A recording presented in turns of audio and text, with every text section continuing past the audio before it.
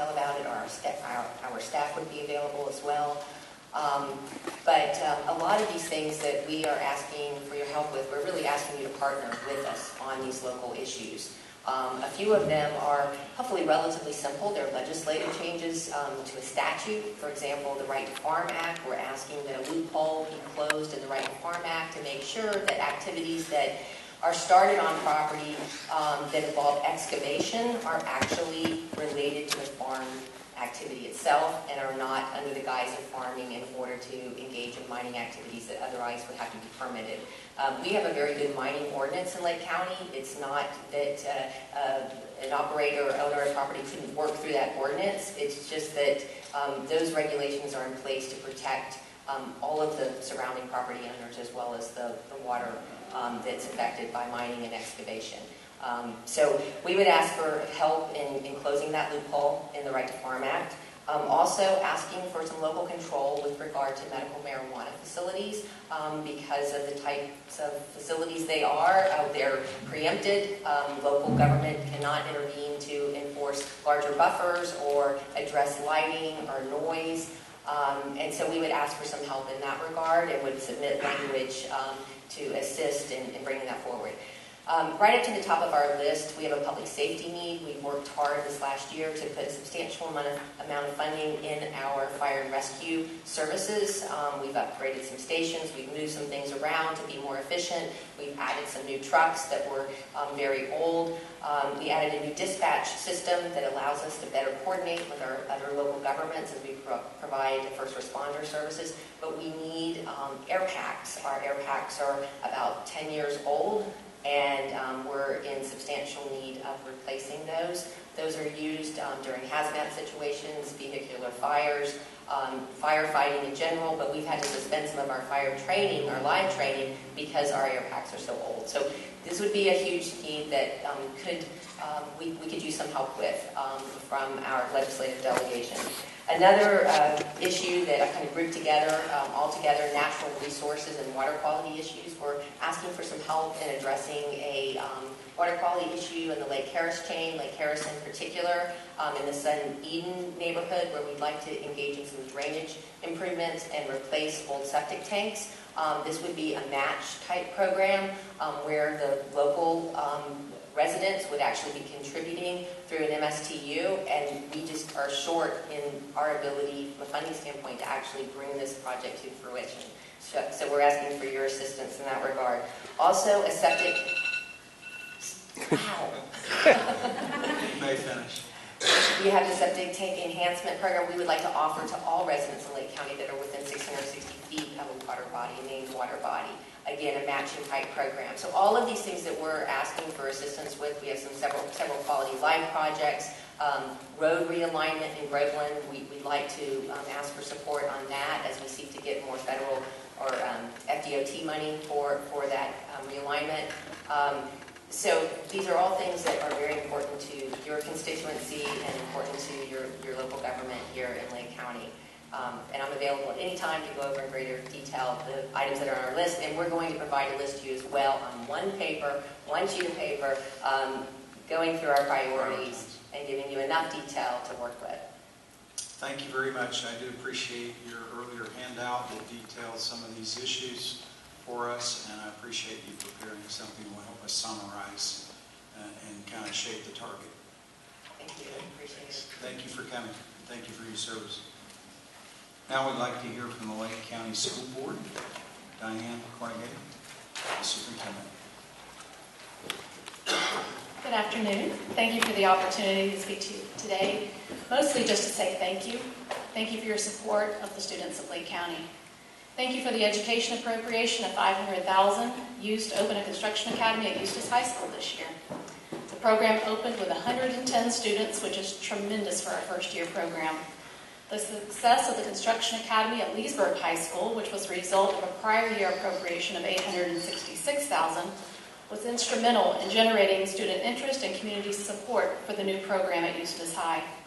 The funding has been used to purchase technology, equipment, and supplies to provide the students hands-on skills training in carpentry, masonry, electrical, and plumbing that will lead to industry certifications and high-wage jobs in our area. The academy at Leesburg High School has grown from 35 to 125 students, and currently, students are building a home in Leesburg with Habitat for Humanity. It's your continued support of our workforce development programs that will ensure that our students are graduating ready for college and the workforce. In addition, your support to amend Florida Statute 1006.22 has opened up access to all of our career and technical education programs for our students across the county by allowing us to transport students to the programs of their choosing using more affordable vehicles rather than an expensive yellow school bus. As we continue to grow our workforce development programs, I will ask you this year to support an appropriation to begin an HVAC program at Umatilla High School in partnership with Lake Technical College. This appropriation will allow students to participate in workforce dual enrollment through Lake Tech and meet a local workforce need for skilled labor in the field of HVAC. As you may know, Lake County Public Schools student funding ranks 61st out of 67 in Florida school districts. Lake County Schools is funded $457 per student less than the state average. Last year, the legislators allocated an additional $52.82 per student to the Lake County School District in the total funds compression allocation. And I want to say thank you for supporting that allocation. However, the appropriation was only approved for 1 year and only makes up 25% of the funds below the 2018-2019 state average. We would like to make it a legislative priority to have the total funds compression increased to bring our district up to 100% of the state average and make the appropriation a permanent part of the Florida education funding program. This can be accomplished by increasing the current required local effort school and ad valorem tax rate to the 2018 level of 4.308 mils in order to generate revenue for this purpose, or maintain the required local effort millage rate at the current level and use all revenue above the rollback rate each year to fully compress all districts below the state average. Lastly, I am very encouraged by the commitment of our governor and other state leaders to invest in Florida's public education by increasing teacher salaries. This can best be accomplished by eliminating bonus programs like the Best and Brightest and redirecting the appropriation to the base student allocation, giving districts the best flexibility to be sure that our staff professionals and all instructional personnel are included and help us to remain competitive in our efforts to recruit and retain truly the very best and brightest for our students. Thank you again for your time and for all your support. Thank you very much, and I just want to thank you for fully embracing this marriage of bringing the ladder of the world of work and the world of education and academics together closer. And I really want to thank the members of this delegation that have worked very hard to make that happen. And you fully embrace that. Also, thank you for acknowledging the compression dollars that we are going to continue to work very hard on fairness. District cost differential is another factor that can hurt us that we're keeping an eye on. And we've got a great champion in education in the Florida House that knows this county best of all. And we will continue in the struggle. And thank you for the results that you produce, both in people going to work and also graduation rates continually improving. And those are all signs of great dedication for your team. I was with some of the teachers in a program down at the UCF, the Knights group, and what a bunch of innovators. I mean, they're excited and they're coming up with ways to get across, and it was a very positive kind of intentional culture that they're building. And I know that comes from your leadership and the leadership of your board. I just want to thank you. And yes, we will try to continue to improve our fair share. Thank you. Next, we will hear from the Lake County Water Authority, Amy Stone, as chairman. Would you please come share with us? Good afternoon. I really appreciate the time to come in front of you. We've met over the last year, and one of the subjects that we've been very adamant about and looking for is help with the hydrilla that we've had in Lake County. In the last year, we did allocate, in the last fiscal year, $1.5 million towards treating the hydrilla in the local lake systems. It seems to have been very effective, and we just want to make sure that we don't lose sight of the fact that hydrilla will come back. It's just not gone forever. So we're hoping that we can make sure that FWC is properly funded next year for this. They're the ones that have the responsibility to control that. We just assisted in this last year because, as you well know, we don't have a big budget. We can't continually do that. So that's our first point. And then we also wanted to support the Lake County Board of Commissioners. Their priority asking that we ensure sufficient funds for the FWC budget to adequately control the hydrilla, but also the funding for the advanced septic treatment. As you know, that affects our local waterways, and so if we can get that support, that would be great. And finally, we are sending letters to each of you supporting the Trout Lake Nature Center's legislative request to obtain the funding to continue their improvements in the educational complex expansions. And I won't waste any more of your time, but I really appreciate allowing me to come up and talk to you, and I'm always available if anybody wants to discuss any points. So, thank you. Thank you. I also want to thank you for working closely with our other Marion County partners so that, we're all singing on the same song sheet. It seems to come together a lot better, and we have a much better chance of accomplishing some of these things. So I appreciate you collaborating with the other local leaders, your unique objectives. Thank you. Thank you. Next, we'll hear from the City of Claremont. Darren Gray, City Manager, will not be here. An emergency came up, so we excused Darren and look to hear from him later. City of Groveland, Mike Hine, City Manager, you're recognized.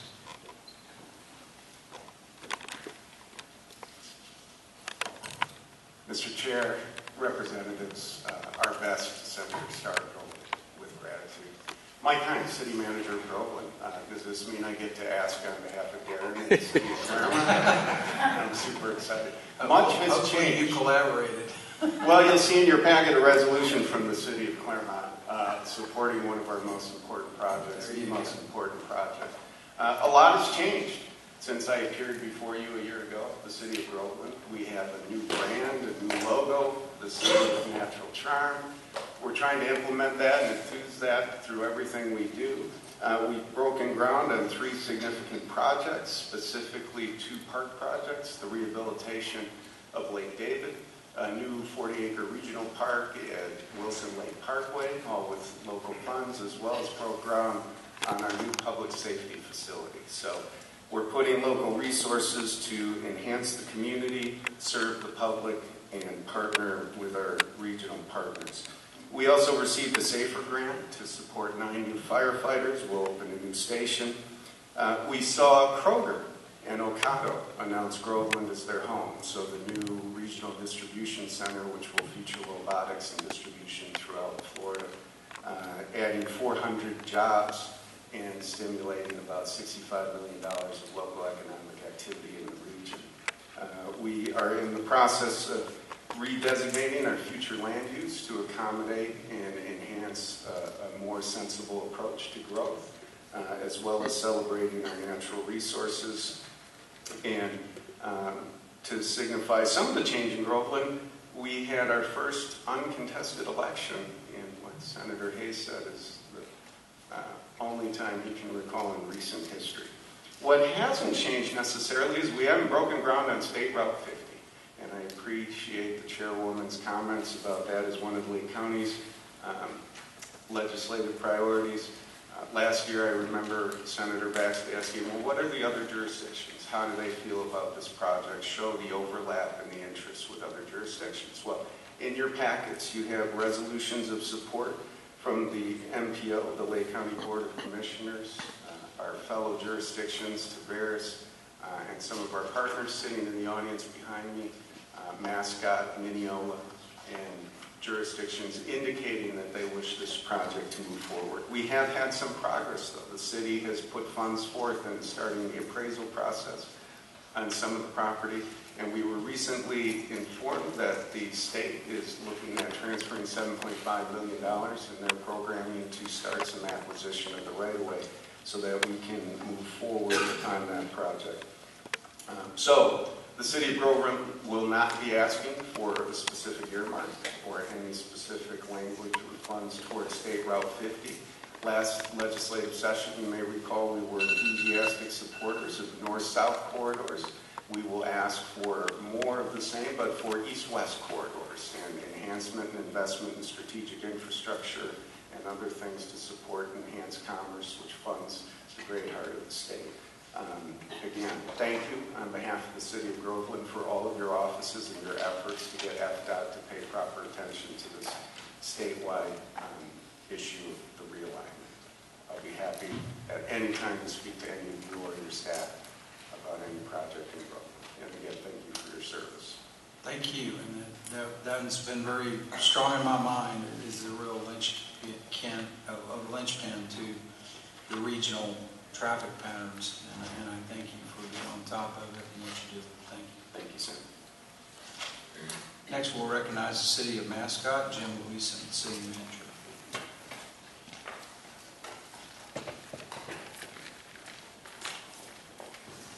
After that, I'll be recognizing Pat Kelly, the Mayor of Mineola. Yes, sir, you're recognized. Chairman, Lake Delegation, Jim Gleason, City Manager of Mascot. I've been the City Manager of Mascot a little over 8.5 years. This is the first time I have come to the local delegation on behalf of the city requesting assistance. You should have in your packet some information that we provided. What we're looking for is an appropriation request both from the House and the Senate. We're planning on a $2,980,000 new public safety facility, phase 1, which would be the fire department. The city has set aside $2 million for that project. We're making an appropriations request for $980,000, and we've already submitted a request to Representative Sabatini. I haven't had a chance to talk to you yet, Senator Baxter. We're in your district, but I know we're at the very, very far south end. But I'm working with Chris Dawson, and we'll be able to provide you an appropriation form for request in the Senate. And just a little history, the station will not just serve the city of Mascot, but through our mutual aid agreement with Lake County, Groveland, Mineola, and Claremont fire departments, we'll actually serve all residents and businesses of South Lake as we all help each other out. As I said, the city over the past 8 years has gone from the brink of financial emergency, which in layman's terms is bankruptcy, in 2011, to being debt-free today. The city has also rolled back and cut taxes for the last 6 years of the 8 years that I've served as city manager, and we felt it was important that the city demonstrate it is on sound financial footing and has reduced taxes for our businesses and residents before we thought it was appropriate to seek assistance from the state delegation.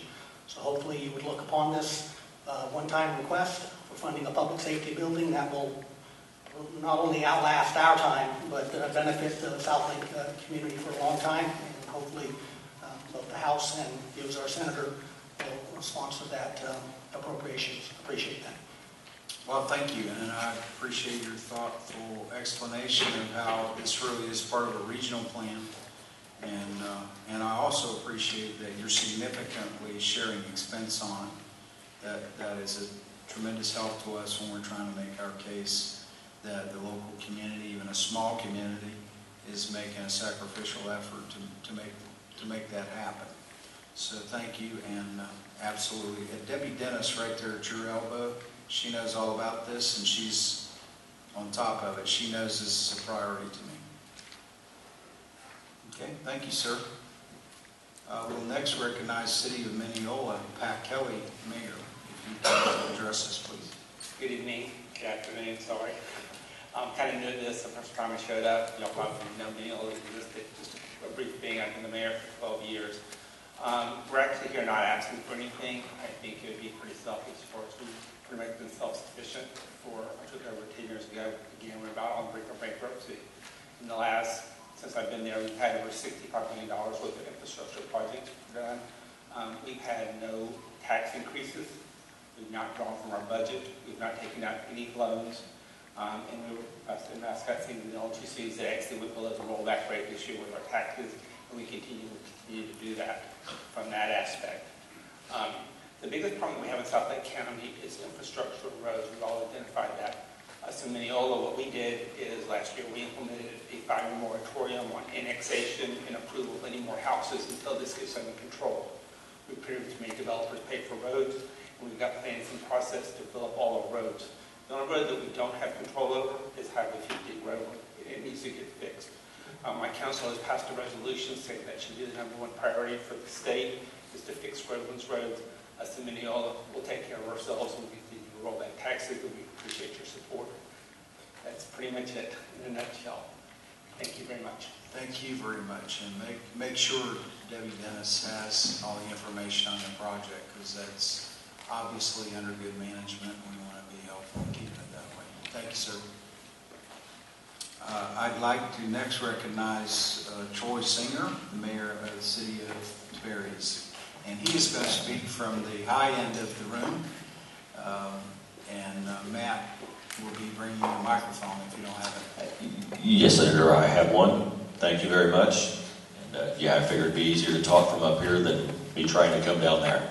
But I just want to say thank you to the Senator and the representatives for being here and listening to everybody. The City of Tiberias respectfully requests support for the following 5 items. 1, the Tiberias Council and its citizens are asking you to consider legislation that permits golf carts crossing state roads at signalized intersections where a city has an approved golf cart ordinance.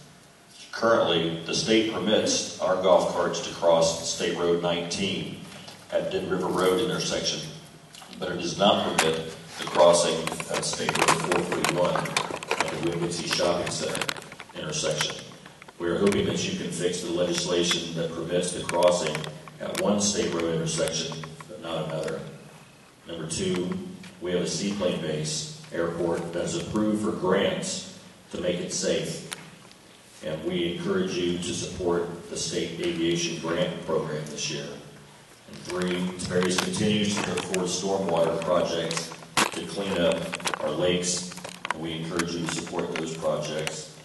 4, we are expanding our senior service program and are hopeful that you will support us in that initiative. And finally, we are building a history museum and are hopeful that you will support this initiative. And I just once again want to thank you all for your time and your service and your dedication. That's all I have. Thank you. Thank you, sir. Appreciate that. That's, I think, all of our municipal representation here. We'll move to higher ed, University of Central Florida, Janet Owen, Vice President for Government Relations.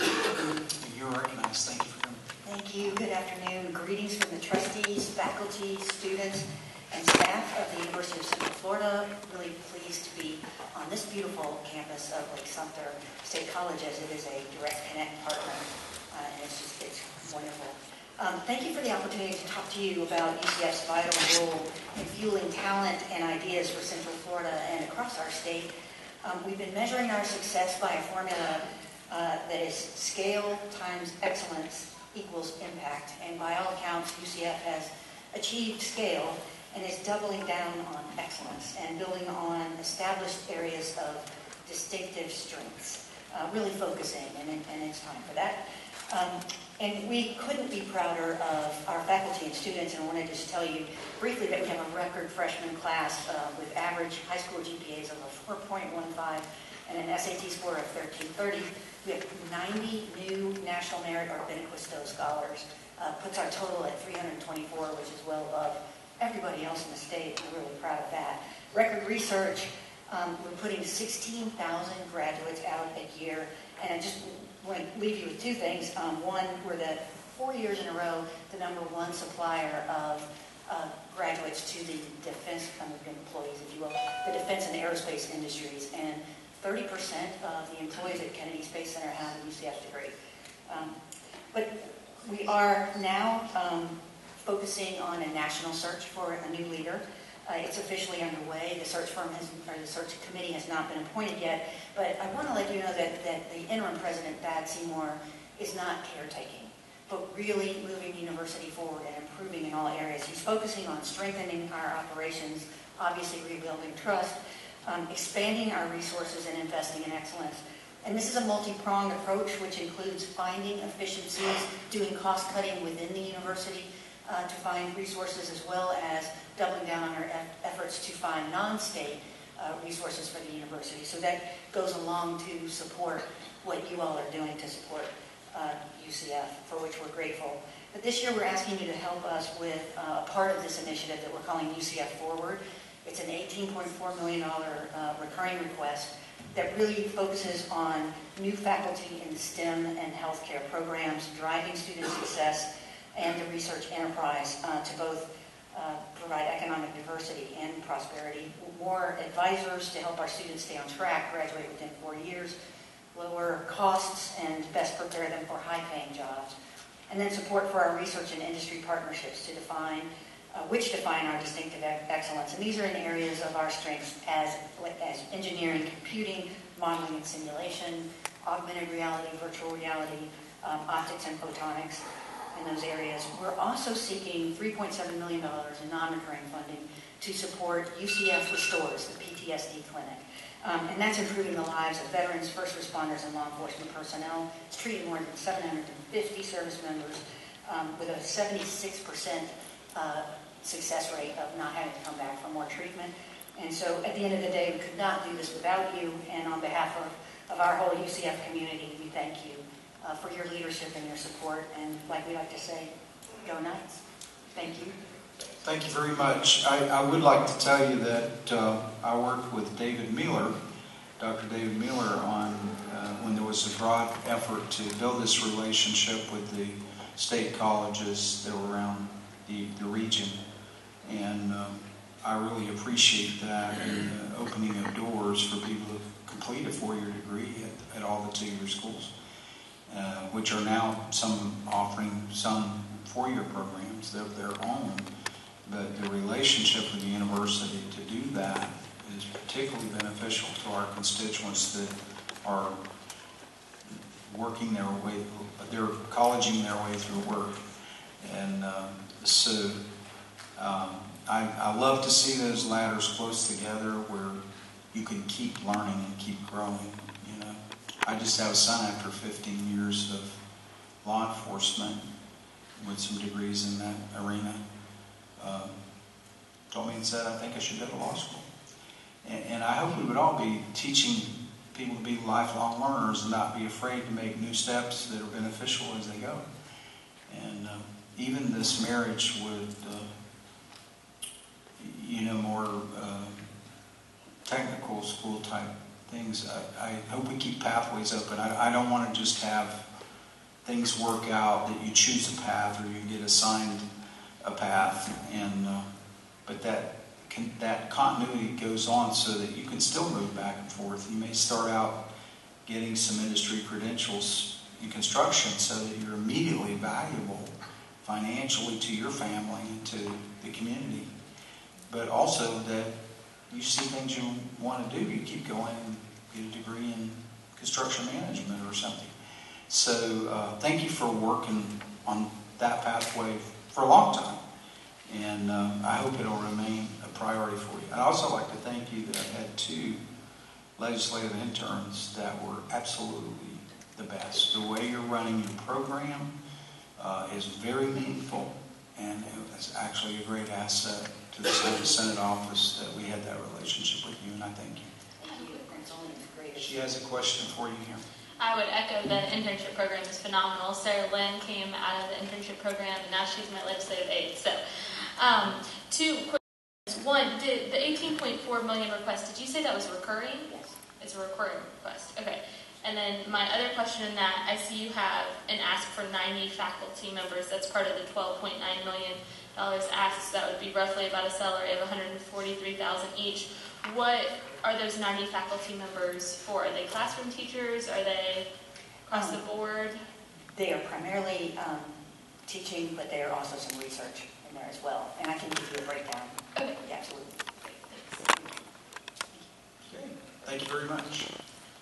We'll next hear from Lake Sumter State College, Dr. Heather Legars. Our host. Back again. Good. Lake Sumter State College was founded 57 years ago with 250 students taking classes in portable units. The college has grown to serve over 6,000 students annually between 3 campuses. This fall, the college experienced record-breaking enrollment of over 5,200 students in associate, baccalaureate, and workforce certificate programs. We are proud to serve the higher education needs of Lake and Sumter counties and truly appreciate the support that you have provided to Lake Sumter over 57 years. This year, the college has identified 3 priorities for which we are asking your support.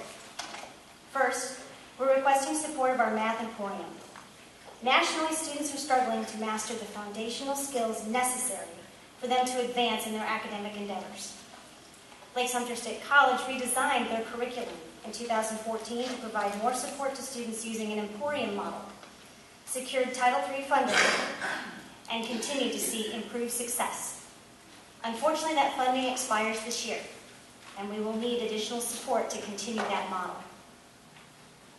Second, we are requesting funding for critical facility repairs in Southwood to support our to support the stability of our air conditioning and humidity controls. We need that same investment on the Leesburg campus, and we've provided you with a full listing of all of our critical repair needs so that you have a comprehensive understanding of why we're requesting those funds for South Lake. We continue to work toward the improvement of all of our facilities to provide clean, attractive, and comfortable learning environments and work environments for our students, faculty, and staff. Finally, we're submitting a joint request with Lake Technical College to develop an emerging media arts program. This will prepare the workforce to fulfill the demand for jobs in our local and regional markets. Thank you for the opportunity to share with you again today and your continued support of Lake Sumter. Thank you very much. Any questions? We're all set. Thank you. We're well aware of your building situation, and it's been a plague to me that we have not been able to address that effectively. These buildings are of an age that if we don't take care of them, we continue to lose them. And this main campus needs that attention. It's very high on my radar. Thank you. We'll move to the public hearing portion of individuals. Mary Martinez, if you would come now, from the Howard Phillips Center for Children and Families, and Carmen Cullen will follow her, Educational Foundation of Lake County. So you can be on deck. Thank you very much for coming, Ms. Martinez, and you're recognized. Is she not here? Okay, well, very good. Ms. Cullen, would you please come, Educational Foundation of Lake County, and share with us. Thank you. Thank you, Senator Representatives. My name is Carmen Cullen, and I serve as the Executive Director of the Educational Foundation for Lake County. We are the direct support organization for Lake County Public Schools. Last year, we raised and invested $1,022,000 into our schools and impacted 22,493 students, as well as 1,043 teachers and 487 support staff. One of the keys to our success is being able to leverage state dollars to encourage our private sector to invest in our classrooms through the School District Education Foundation Matching Grant Program. Senator Baxley and Representative Sabatini, you saw firsthand what that leverage can do. In a room that had 450 people, we raised $25,000 in 2 nights towards this initiative. And thank you for being the 2019 Stepping Out Star.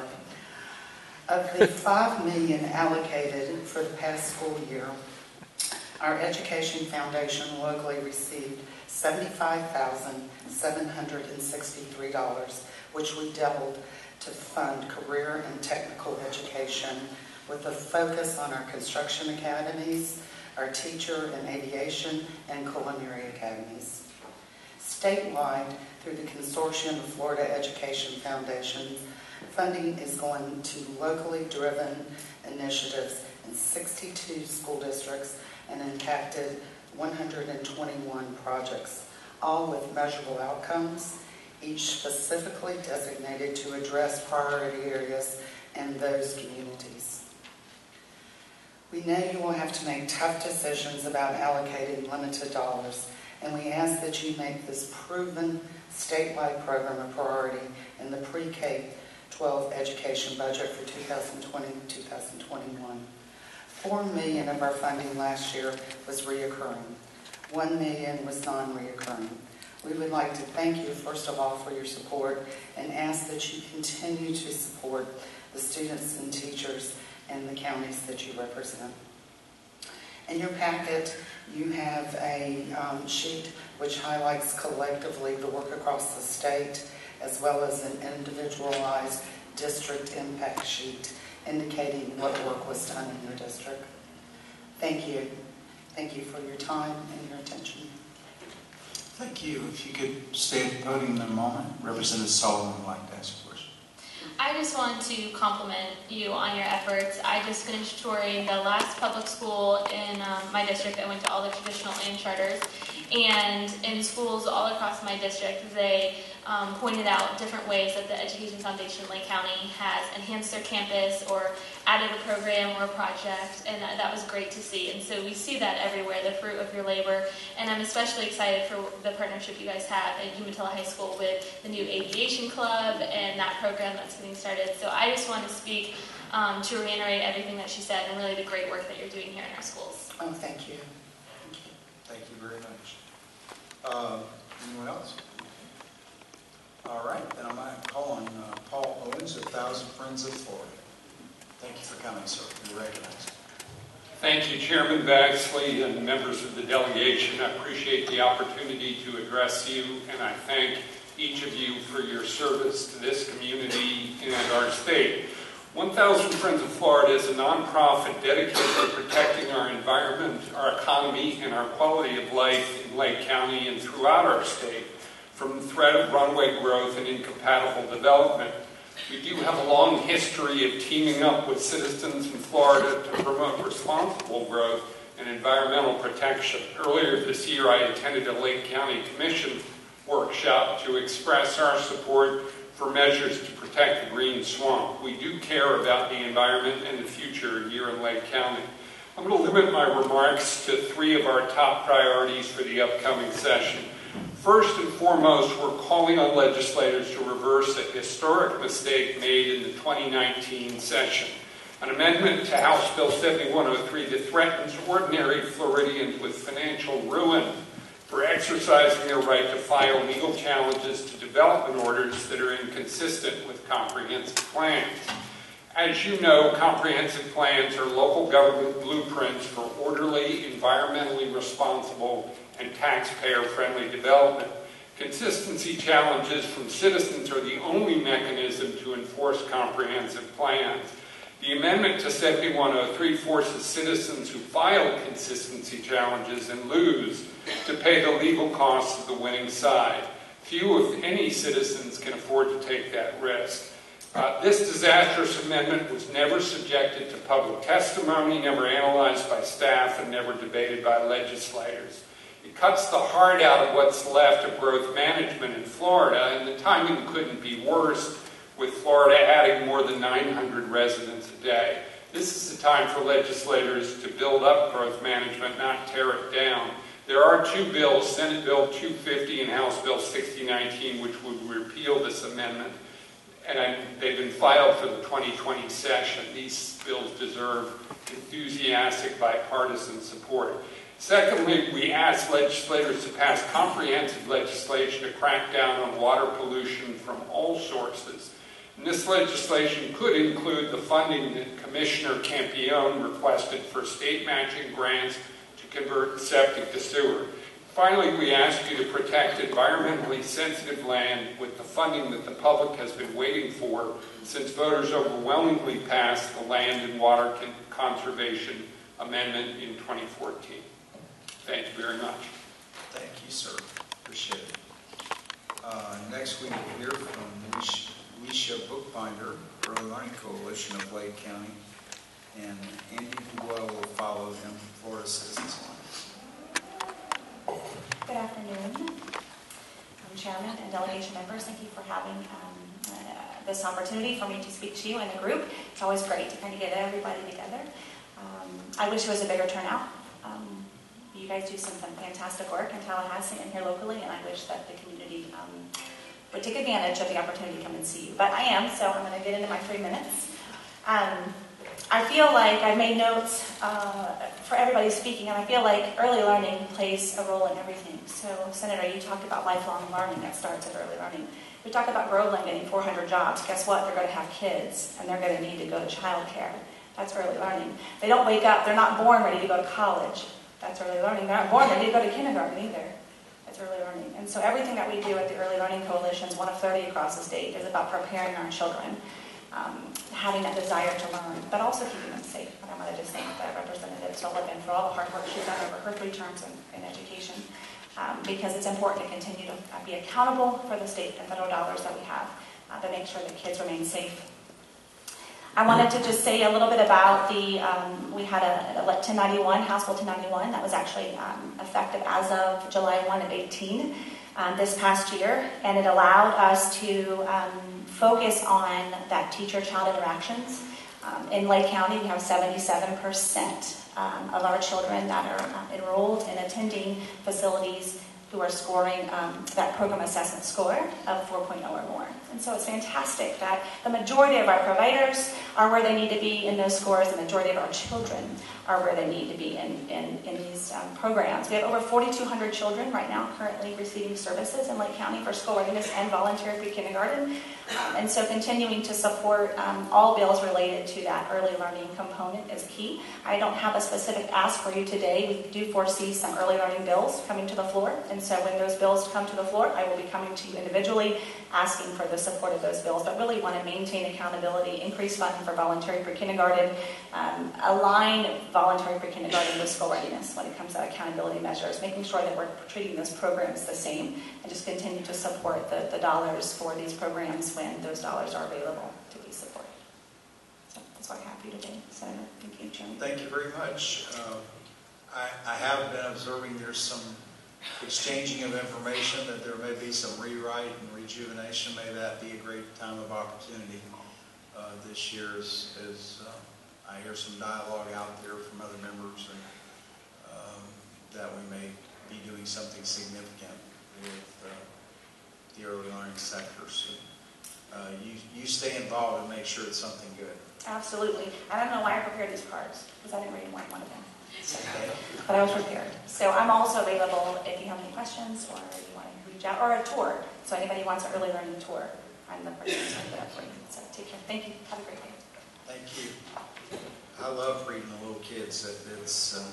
And everybody hasn't seen the ball guy, you know, and they like these little kids like to rip my head. It's kind of interesting. But it is, Granddad's the best job ever, and many of these kids don't really have intact relationships that are supportive and setting the stage for them. So thank you for being there and doing that. Okay, we will turn to Andy Dubois of Florida Citizens Alliance, one of your many hats, right, sir? Good afternoon, Mr. Chairman, delegation. As you said, I'm here on behalf of Florida Citizens Alliance, which is a nonprofit grassroots alliance of individuals and groups committed to real solutions that improve student learning in Florida's public schools. Today, our 50,000 supporters ask you for your continued legislative support in promoting universal parental choice, support knowledge-based learning, adopt the finest standards and curricula, encourage financial transparency and best practices, and stop political, religious, and pornographic indoctrination of our children. Let me point out some key highlights in our 2020 legislative agenda. 1, support Governor DeSantis' executive order to write world-class standards and adopt world-class curriculum. These distinctively Florida standards and curriculum will focus on teaching the academic basics of reading, writing, math, and civics, while eliminating social emotional learning. 2, expand parental choice options and eligibility for the Gardner, Hope, Tax Credit, and Family Empowerment Scholarships. Make public schools safe for every child, of course. Number 4, improve legal definition of instructional materials used in public schools as textbooks, online, supplemental, and library materials. 5, strengthen Florida statutes to protect minors in our schools from exposure to pornographic material. Our children must be legally protected from harmful materials. 6, incentivize failing school districts to adopt proven alternative models such as IDEA schools and Hillsdale College Barney Charter School Initiative program. 7, adopt the alternate authorizers of K through 12 public schools. Number 8, align teacher certification with Florida's new world-class standards and curriculum. And with that, I'd like to thank you so much for your consideration and your legislative support in this effort, and thank you so much for your service to our state and our community. Thank you. Thank you, sir. You've given us a lot to pursue there. That's excellent. I appreciate your participation. Thank you. Yes, sir. All right. Stuart Clatt of the Lake County Education Assistant. Is it Clayton or Clatt? Clatt, that's what I thought. Excuse me, but you are recognized. And all right, appreciate thank you you being very here much. with us. Good afternoon, delegation. I'm just a public school teacher in Florida, a state that is the 3rd largest economy in the nation, 17th largest economy in the world. Depending on the study, pays public school teachers 46th, 48th in the nation. Lake County pays her teachers 50 out of 61. You heard the superintendent talk about our funding being 61 out of 67. So basically, Lake County public school teachers are some of the lowest paid in the nation. Now, I do want to compliment the governor on his announcement for teacher salaries.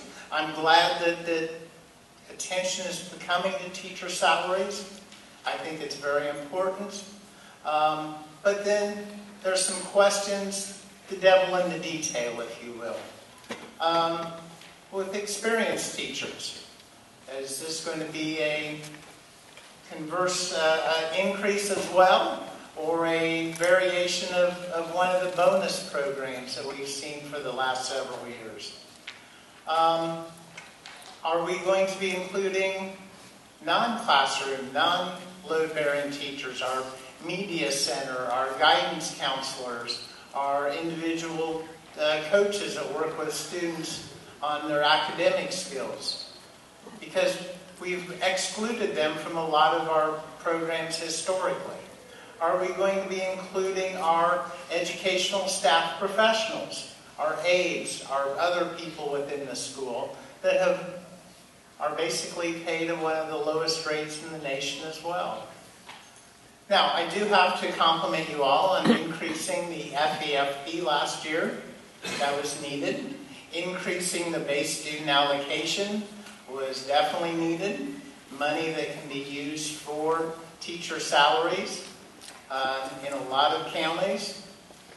So we know that the voters in 20 counties in Florida have made sure they've passed additional millage to benefit their public schools. We know that our parents in our communities want world-class public schools. Our students deserve world-class public schools. We know also that education is a bipartisan issue.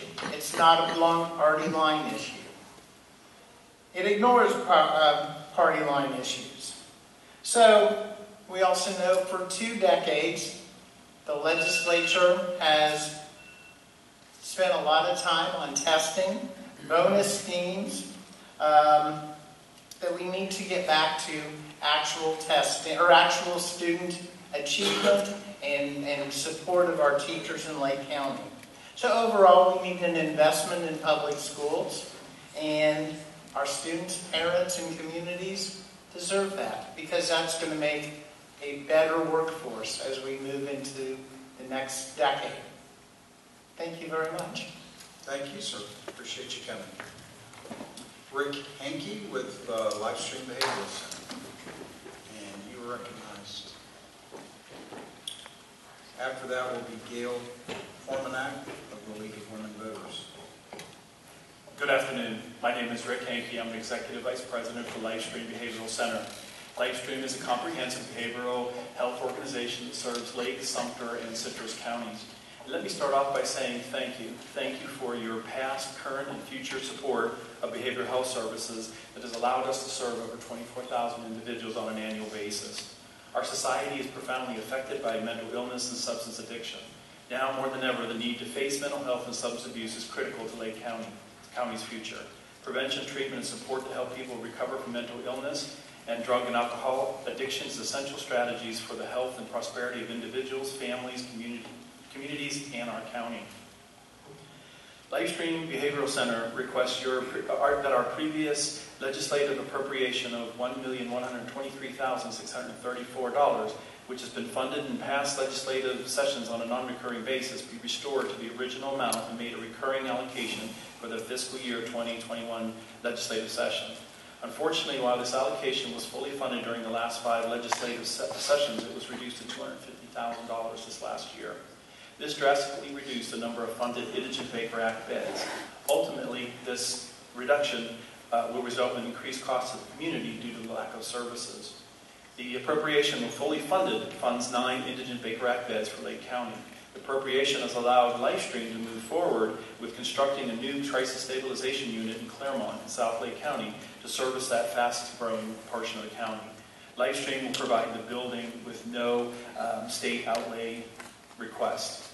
The number of individuals served in the Livestream Psychiatric Hospital and Crisis Stabilization Units and the severity of their issues has expanded significantly over the past years. Over the past 6 years, the demand for involuntary examinations required by the state, or the Baker Act, has grown 44% for adults and 55% for children. As the number of served has increased each year, the need for additional crisis stabilization beds for indigents in Lake County individuals is apparent.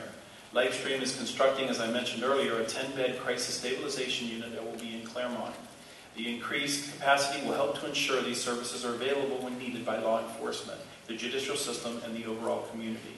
Livestream and the community it serves appreciate your consideration for the full restoration of the $1,123,634 allocation. Thank you very much. Thank you, sir.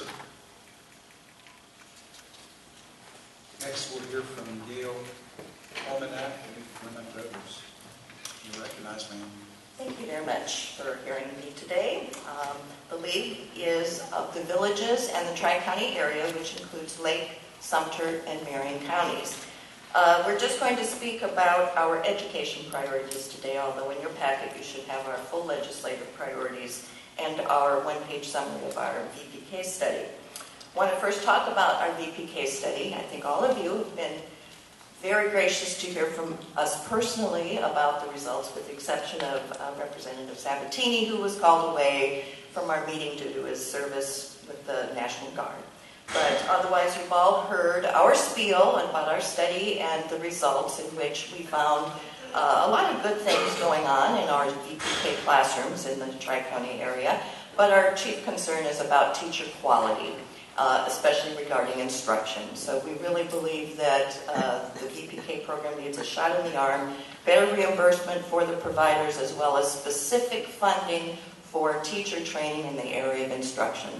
And since the governor has prioritized this, and we hear that something is coming forth as far as some major adjustments, we hope you'll support those. Just a couple of other things regarding K-12 education. We hope you'll consider supporting Governor DeSantis's proposal to provide a base salary, a larger base salary. Our concern is, again, that there are just too many teachers, well, too many kids sitting in classrooms this fall with substitute teachers because of the teacher shortage. And so we really need to get those staff rooms staffed with adequately prepared people, and this would certainly be an answer to that. And then our other thing that we just want to bring forth would be accountability for all schools that accept public dollars. That would be public schools, charter schools, as well as private schools that accept any kind of public money for scholarships.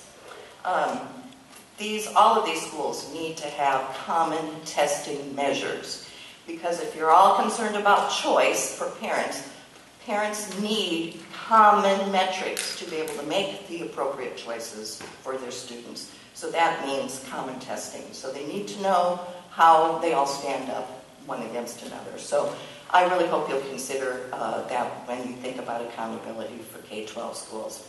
And again, thank you for your time and your service today.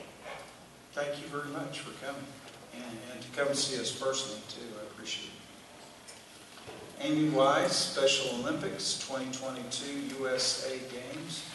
You are recognized. Thank you. Thank you, Senator Baxley and delegation members. In June 2022, more than 4,000 elite athletes and 125,000 spectators will travel across the U.S. and the Caribbean to Florida to unite and participate in one of the world's most cherished sporting events, an event that only happens once every 4 years, the Special Olympics USA Games. This is big. In fact, it will be the largest humanitarian event ever in Florida. In winning its bid to host the nationally covered USA Games, Florida will be at the epicenter of the inclusion movement. We have the opportunity to open the hearts and minds of the nation toward people with intellectual disabilities. Here are the facts. There are 850,000 Special Olympic athletes across the USA. Those athletes, their family and their friends, and the entire nation will watch as 4,000 of their teammates and 1,900 coaches and officials travel to Florida for the Games. It is projected that 125,000 fans and spectators will attend the Games for an economic impact well over $69 million. Your USA Games organizing committee is busy today preparing the foundation for the Games by negotiating our venue contracts throughout Central Florida, building our outreach initiatives, and fundraising to cover the projected $20 million cost of hosting the Games. Of that $20 million budget, we are asking for only 5% from the state. That's $500,000 from the 2021 fiscal budget and $500,000 the year after, for a total of $1 million over the next 2 years. The remaining $19 million, or 95% of our budget, is being actively raised and secured through corporate partnership, personal giving initiatives, and through the support of local government. That means that for every state dollar, we will generate $19 of local and private money. Your funding helps build a logistical foundation for the Games and begins our marketing outreach as well. It also secures transportation and accommodations to our athletes and coaches, as well as food for our athletes, officials, and coaches. And most important, it helps us in providing more than 10,000 individual athlete health exams in 8 different focus areas, including optometry and dental, to help people with intellectual disabilities live healthier, longer lives. Please join us in supporting the 2022 USA Games, and together we can show the world the ability and the humanity of our athletes. We have truly a once-in-a-lifetime opportunity to put Florida center stage as a leader in the inclusion movement. Thank you. Thank you. Have you talked with any specific member of the legislature about filing the appropriations request? Oh, we have, yes. So Representative Tom Powell is going to be sponsoring it on the House side. And the Senate side, we're approaching some folks right now. Okay. Debbie Dennis is right there on the front row. I appreciate that. Thank you very much. Thank you. I've got a special love in that area. You know, all these guys know. I have 2 kids that were foster kids. My son's blind and brain damaged from shaken baby as an infant. And came to us at 8 months, and he's now 23. And we participate in a lot of these things. Though he's 32, I transposed that. I must be dyslexic. And but it's so exciting to see them achieve, and it's very invigorating. You know that everybody counts in America and across the world, and that they're being recognized for what they do. So, thank you for your work. Thank you. Got a little heartbeat pull there on that one. Thanks. Thank you. Heartstrings, I mean. I hope I got a heartbeat. Okay, Tommy Steinruck, the Mid-Florida Homeless Coalition. Would you please share with us? Good afternoon. First, I'd like to apologize. My printer broke, so the handouts I wanted to give are at home, and I had to handwrite my speech, so now I have to read my own writing, which may not be good. So good afternoon, and thank you for the opportunity to be here. My name is Tommy Steinruck, and I am the Operations Director with Mid-Florida Homeless Coalition. Mid-Florida Homeless Coalition is the lead agency for Citrus, Hernando, Lake and Sumter counties, and we're also known as the Continuum of Care. We are requesting no cuts to the recurring staffing grant and the $618,500 in recurring challenge grant funds. These funds are in the DCF recurring budget. Staffing funds have been especially helpful to the smaller COCs such as ours. Without them, our COC would no longer be able to operate. Additionally, the coalition is requesting a continuation of the Homeless Challenge Grant funds. Our communities have used these funds to move households from homelessness to housing to self-sufficiency. Our written standards indicate that 80% of households that have exited these programs remain in permanent housing. The subrecipients are maintaining these requirements and often cases exceeding them at 100%. Affordable housing is an issue in our area. Housing that is affordable to those who are working as well as those on SSI and SSDI is greatly needed. We have assisted many families in obtaining housing only to find out a year later rents have dramatically increased and they can no longer afford the home, making it necessary to attempt to find alternative housing, and oftentimes we are unable to do so. A lack in affordable housing is one cause of the homelessness in our area. The other issue we'd like to address is the homeless statute rewrite. This rewrite was presented last year but didn't quite make it to the finish line. DCF is proposing during the 2020 legislative session revisions which conform state law to current federal law, provide grant program definition, and also clarify statutory responsibilities for local homeless continuums of care lead agencies, while preserving financial and programmatic accountability provisions in state law for programs administered by State Office of Homelessness. We support these changes. The difference between the two bills is how the challenge grant would be funded. We support the rewrite, but would rather have challenge grant funding through DCF than lose it altogether. We recognize that there are those who do not support funding the challenge grant with the Sadowski funds. Mid-Florida Homeless Coalition has implemented best practices to prevent, divert, and end homelessness for one household at a time.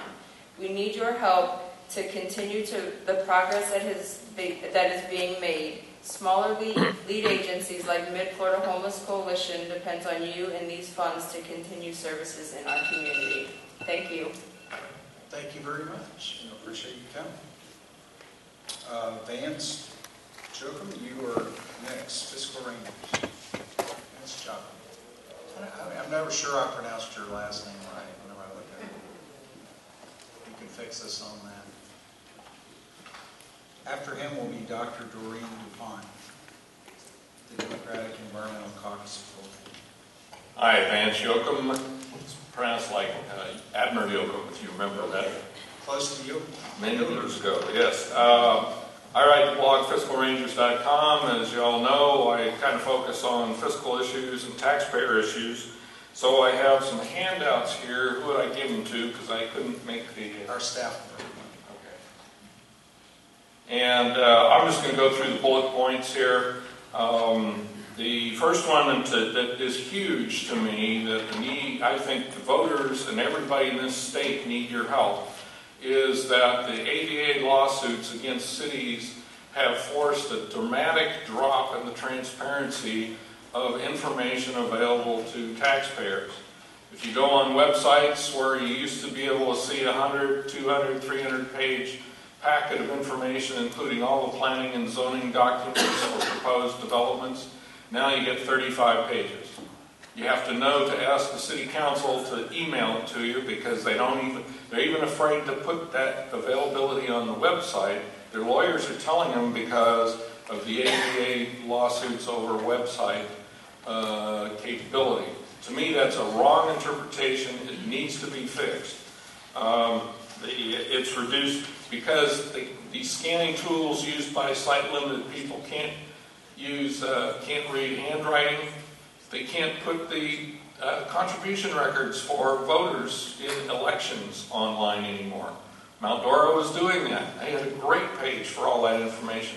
And now it's just completely blitzed because of the worry about being sued because the software is not good enough for 2% of the population that say they want everything to be accessible to them. And so because of that, in my opinion, 98% of the world population that reads English, written English, and can read websites is being denied information related towards local government activities. Okay, another one is that the cities are performing annexation blackmail of rural county areas because the health department is telling developers that, well, if you want to develop a proposed development, and like a housing tract, then you have to connect to water and sewer in the city. And then the sewer says, you have to annex in. We aren't going to just extend the line to you. And so as a consequence, that bumps the costs up even more. And people that live in the rural areas, their entire idea of having a dream home in a rural area in this county and Florida counties is being ruined. There's I've been making videos of these meetings, and they are just inflamed over it. And Tavares is one here locally that has inflamed them quite a bit with this, and I made videos of that. And I think that something needs to be changed so that they cannot force people to be annexed in. There are several other things on here. One of my favorites is constitutional officers get over 50% of the county property tax revenues, and yet they do not have any requirements in their founding legislation to be able to provide a detailed budget online. They aren't required to have a performance audit, so like the sheriff here has never had one, and I'm a former, internal auditor, did performance audits, and they've never had them to make sure they're efficient, effective, and economical. So there are other issues on here. I will send you more information on these, but I think that these are things that I would hope that you add. You work on a lot of important issues in each of your favorite areas, whether it's education or gun rights or other things like that, and straw rights. And oh, by the way, no Common Core. I thought I'd wear this, but I thank you for your time. You've come a long way somehow. It's good. Yes, sir. You recognize. One follow-up comment. It's 64% of the county's budget is tied up in the constitutional officer budget. It's 50% for just our elected sheriff. Just wanted to make that for the record. All right. Sounds like some homework there for you. Seeing what we can do about more accurate public information on those funds. Thank you for bringing those to our attention. Dr. Doreen DuPont, Democratic Environmental Caucus of Florida, you are recognized. Thank you. I feel so honored to be here. I'm from Sarasota County, but I love Lake County. I actually celebrated my birthday here in February. And I'm a conservation voter. I care deeply about our environment. And I'm here to ask you to try to close a loophole in the way Florida enforces the Clean Air Act. Towards the end of July, I almost fell into traffic when a truck driving by spewed black smoke on me. It startled me and I stumbled. I went to the police department to find out if that was legal, and they told me that it should be illegal, that the Clean Air Act prohibits that, but that Florida doesn't enforce it. So I did some research about it. I found out that it's called coal rolling, and that's when somebody puts a switch into their exhaust system, and when they flip the switch, the mix of air and fuel is altered so that temporaneously a vehicle can spew out black smoke. And some people think it's a joke, but I don't. I'd like you to correct that. Now, with the help of Congressman Vern Buchanan's office, doing a lot of research, I pinpointed the statute that would deal with this as 316.2935, and therein lies the loophole. What that statute does in the effort to prohibit tampering of the air pollution control equipment, it makes selling your vehicle difficult. You can only sell it to a dealer if you've altered it. But the only measure, the only standard about what comes out of your tailpipe is that you shouldn't be able to see the emissions for more than 5 seconds at a time. And as it is now, if you're caught doing that and it's more than 5 seconds, then you get a non-moving violation, which police can use to say, hey, you need to get your vehicle checked. There's something wrong with your emission system. Well, I thought about what's the most cost-effective way to make it illegal to do that, because the police told me that I should go to my legislators and keep on them until they change it, because there's nothing they can do now to protect our air, to protect our roads from people doing that because of the way the statute was written. And I came up with the idea of a little insertion into that statute where if it's done intentionally, that it becomes falls under careless driving, which is a moving violation that's non-criminal. In doing that, it takes the burden off of the people who can't afford a newer car, and it doesn't stress the prison system. It gives the police something to work on. I want to ask you to please do that. Protect the natural charm of your county, which I love so dearly. Protect Florida. Protect the air. Set an example and make this something illegal. I gave you the packets. I gave you the statute, and I gave you the statute that defines careless driving. I gave you a site of being done in some place in Colorado where somebody took a picture of them doing it to some protesters, and the police were then able to enforce it. It sets a standard that Florida cares about the air, and we don't want endangering traffic and endangering people on the side of the road to do that. That Florida is invested in protecting their environment. I'm going around to all the different delegations. I'm really delighted to be here. Do you have any questions for me? No, thank you. I have seen some video of that happening, and I wondered. Almost everybody I know has had it. I wondered about the status of whether you can actually do that. I'm probably the only person talking about it now, and I have actually honed in and pinpointed the exact problem. And I think I came up with the most efficient way to solve it. Thank you. Thank you. Appreciate it. You guys.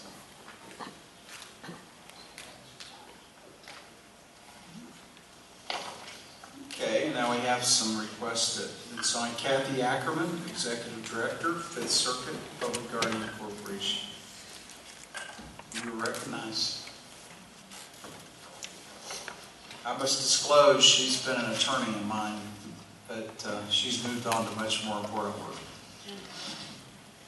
You recognize, Kathy.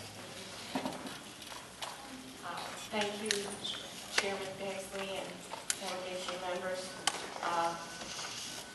Yes, I am the Executive Director of the 5th Circuit Public Guardian Program. We cover 5 counties, of course, that's our name, and it includes Lake County here.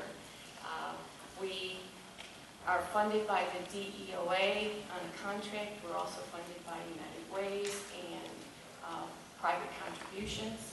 We take care of folks who have been adjudicated by the court to be mentally incapacitated. They have no friends and family who can help them, and they are indigent. We usually have them for life. I'm speaking today on behalf of the Florida Coalition of Public Guardian Programs, of which I'm an officer, and the coalition represents the membership of the 17 public guardian programs around the state. And we have 2 legislative priorities that I wanted to bring to your attention today. The first one is to support the DEOA's legislative budget request to increase support for public guardian programs around the state. The DEOA did a survey in the beginning of 2019, and in that survey they discovered that the actual true cost per ward per year is $5,084, and that we are now funded by the state at the rate of $3,054 per ward. And we want to thank you, because the reason we have the $3,000 is because the legislature helped us last year with an increase, and we're asking for the rest of the increase to come up to the level that the study said we needed.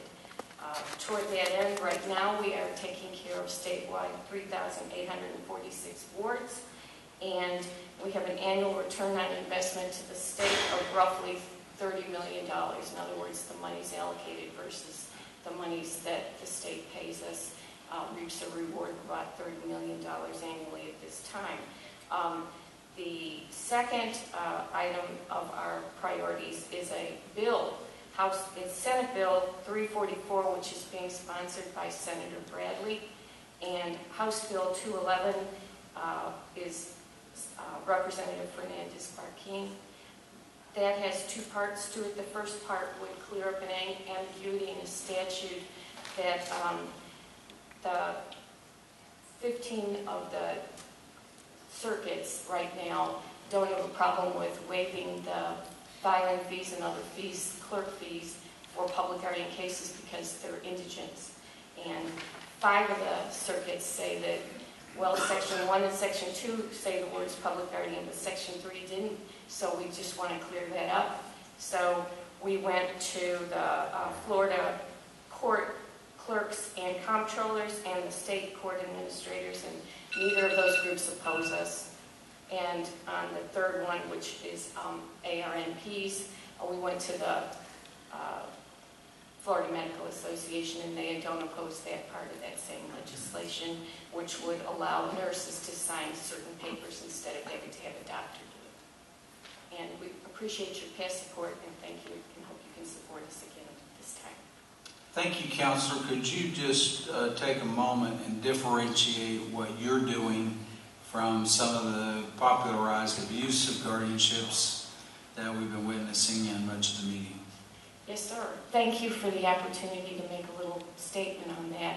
First of all, even though we're a public guardian, and that case was a private guardian for profit. This is a case in Orlando, I think you're referring to, where a lady abused the privilege she had to help people as a professional guardian. Public guardians are not funded by their wards. They're funded through the state because our wards are indigent. We are subject to a lot more regulation and a lot more auditing than private guardians are. I think Senator Pasadomo was actually this year starting to work on some legislation that may address those concerns, and we all applaud that very much. I think that the Bar Association and other entities, including our coalition, will be working with the senator, talking to her about that legislation. The main point I'd make is that public guardians serve a need, and we're the last resort. If there's absolutely no one else, it's us. And we are, the work here describes what we do on a day-to-day basis to take care of all these folks and the materials I gave you. But the bottom line is we're the backstop. If it's not for us, a lot of people will be in a lot of trouble, and they will cost the taxpayers, sadly, a lot more money, too. Thank you for that explanation. Thank you. All right. We will next hear from Christopher Nunes, Florida College System, SGA. Yeah, I couldn't quite read your signature, so. I think you had to leave. Okay, I believe you had it before. Paula Shad, dental therapy is her topic. Central Florida Dental Hygienist Association and Florida Dental Hygienist Association. Thank you, and you're recognized. Thank you. Chairman Baxley and representatives, thank you for the opportunity to speak with you today. My name is Paula Shad. I'm a registered dental hygienist living in Lake County. I'm a member of the Central Florida Dental Hygienists Association, which includes Lake County, Marion, Sumter, and other local area counties, and a member of the Florida Dental Hygienists Association. The association asks for your support for dental therapy as a way of expanding access to affordable dental care for all Floridians. The 2020 legislation will create a new dental team member, the dental therapist. A dental therapist is a licensed advanced practice clinician who has completed an accredited dental therapy program of up to 3 years, depending on the prerequisites acquired before entering the program. Or it could be a 16-month program if the candidate is a currently licensed dental hygienist. To be a licensed dental therapist, the individual must take and pass the same Florida board as a dentist for the tasks that are delegable to them. A dental therapist will practice under a collaborative management agreement as determined by a supervising dentist. The Florida Dental Hygienists Association is one of over 50 agencies and organizations who are members of the Floridians for Dental Access Coalition. This coalition is working to secure strong bipartisan support from legislators and coalition members for the 2020 legislation. Senate Bill 152 is sponsored by Senator Jeff Brandeis, and the House bill, which has not received a number yet, is sponsored by Representative Renee Placencia and Daniel Perez. I encourage you to support the dental therapy bill. The handouts I provided you in the yellow folders contain a list of coalition members and further information about the dental therapy education, licensure, and supervision.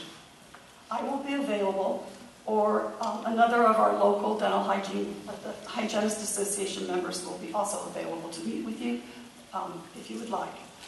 I thank you for your time and your service. Thank you very much. I appreciate you coming and clarifying that legislation and seeking our support. Okay, is there anyone else that wishes to speak? Okay, seeing no other public testimony cards and hearing that from no one that they would wish to speak at this time, we'll move to a couple of matters of business to close out our meeting while we're together. One is we have a vacancy on the Harris Chain of Lakes Restoration Council, and it is the duty of this delegation to appoint those individuals. We are in receipt, according to Chair Stargel, of one application that has been examined, Dr. Dwayne Smith, and I would open the floor for a motion to make that appointment. Would anybody like to make that motion? I move that it be appointed, and before we have debate or comment after that. Okay. So I move that he's appointed. Okay, we have a motion to appoint. Any questions?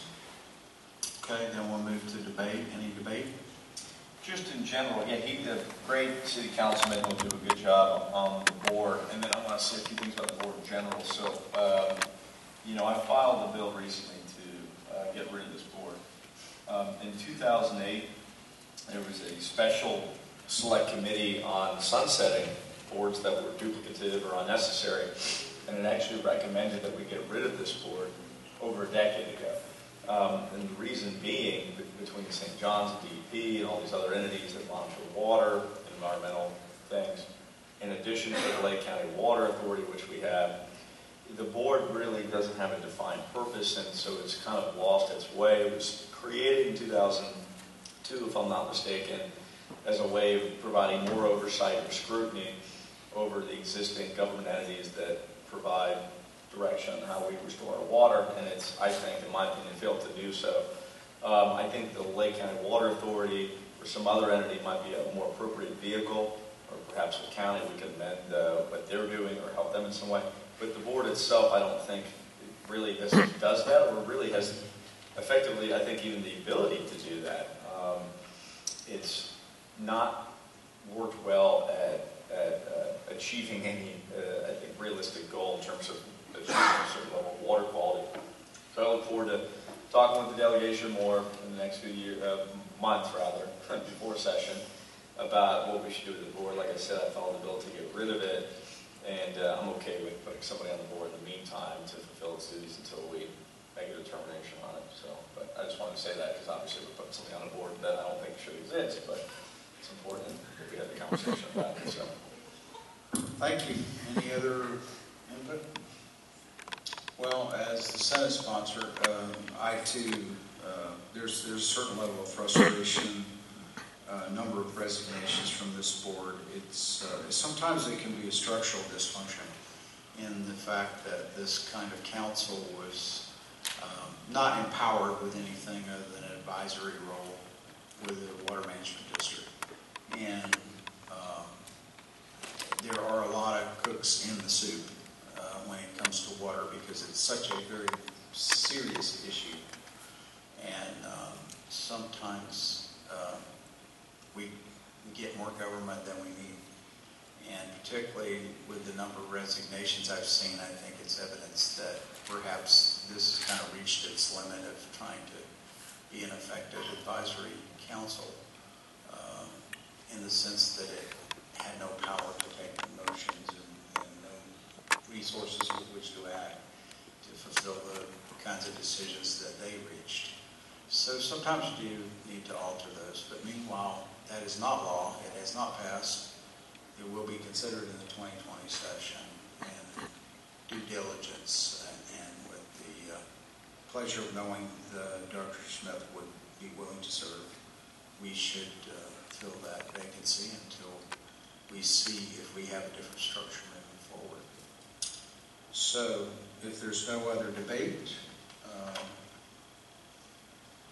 would you take the roll on it?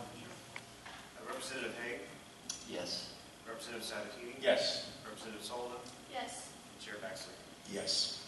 So by your vote, the appointment is done by this body. And thank you, Chad. We have one other housekeeping, and that is the election. We never did, for some reason, we didn't wind up with a vice chair last time we did elections. So or maybe we had a resignation or something. I don't know what we did. But in any event, I understand we don't have one. And the suggestion or the direction that the chairman was moving was that we would just elect a new chair, vice chair for the next year. The protocol, ladies and gentlemen, is that we alternate that between House and Senate. Presently, the Senate chair, Senator Stargel, has been acting to direct our affairs for us, and we appreciate her leadership. But I would open the floor for nomination of a new chair, which this time would be a House member, so we alternate that responsibility between House and Senate members. And the board's open for nomination of a chairman for the next year. I'd like to nominate Representative Brett Haig. All right. He is nominated. Are there any other nominations? Anybody wish to speak to the nomination? Okay, having no other nominees, we will now take a vote on you if elected. Yes. Thank you, sir. I'd like to check those things. All right, Chad, please call the roll on the election of the chairman. Representative Haig. Yes. Representative Sabatini. Yes. Representative Sullivan. Yes. Chair Baxley. Yes. Okay, and then we'll go ahead and fill the vice chair. Usually the vice chair is of the opposite chamber, the other chamber, so that we continue alternating. Usually that vice chair would become the next chair, unless something else addressed protocol variation there. So the floor is open for nomination of a vice chair for the delegation for the next year. I'd like to nominate the very honorable Senator Baxley, based on his conduct during this meeting. Well, unfortunately, we're on limited options. It's Senator Stargel or Senator Baxley. So, yes, I will accept if elected. Any other nominations? Being none, we will vote on that. Chad, would you please call a vote in favor of the nominate or the appointment of Dennis Baxley as vice chair of the delegation for the next year? Representative Haig. Yes. Representative Sabatini. Yes. Representative Sullivan. Yes. Chair Baxley. Yes. So by your vote, I accept that responsibility. Seeing no other business to become before the delegation, and having heard well from the wonderful citizens of Lake County that we represent, and thank you all for allowing us just to be there and represent you in this discussion in Tallahassee.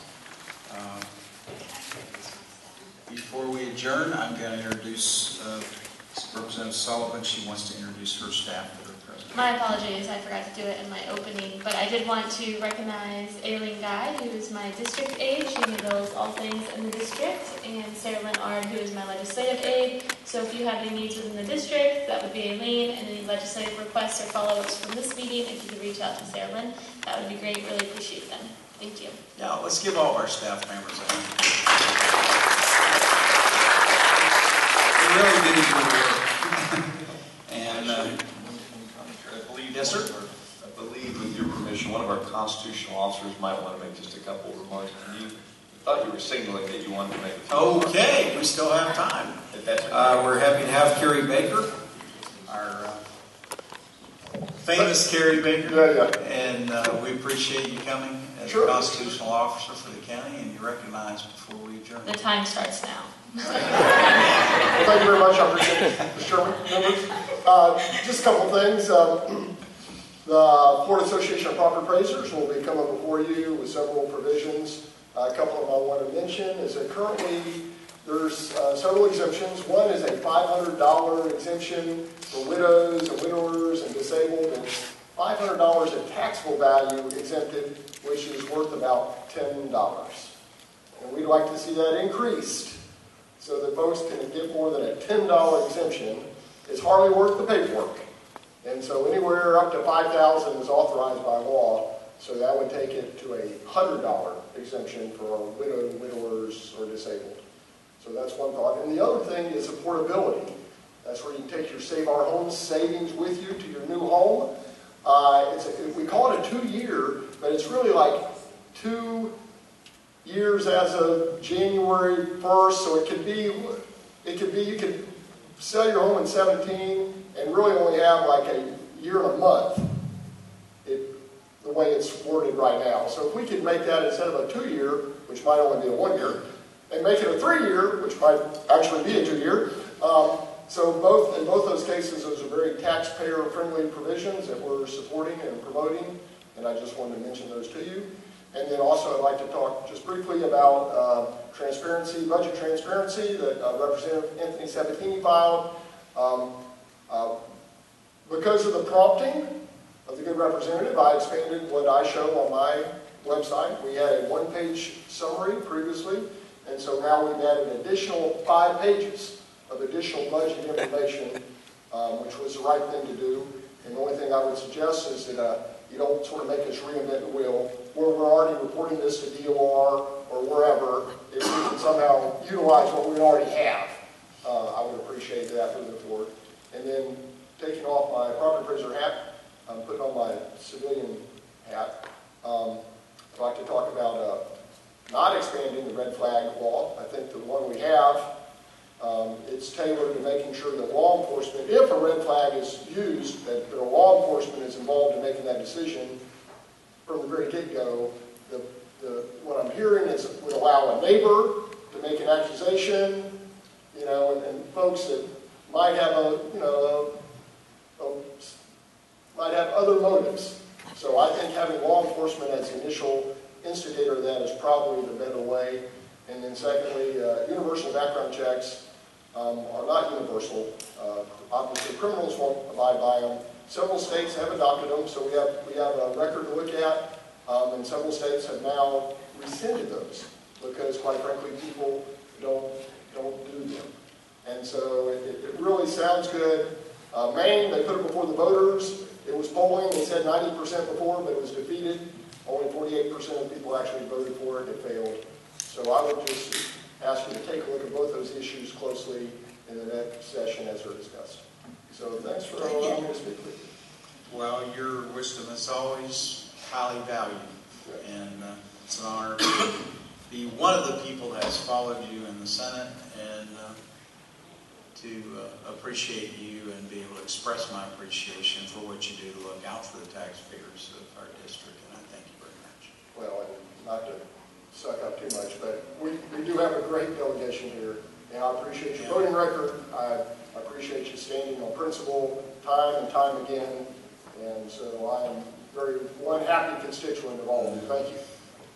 Well, it's been a tough week. We've had several younger people die, that I've had calls of people leaving that were younger than me, and it really has reminded me we need to thank some people for, as long as we have each other, because it's the brevity of life. And so I'm not wishing you any bad luck on the way home, but I just want to make sure that if something happens to me, you remember I did thank you. And with that bit of entertainment, the meeting is adjourned.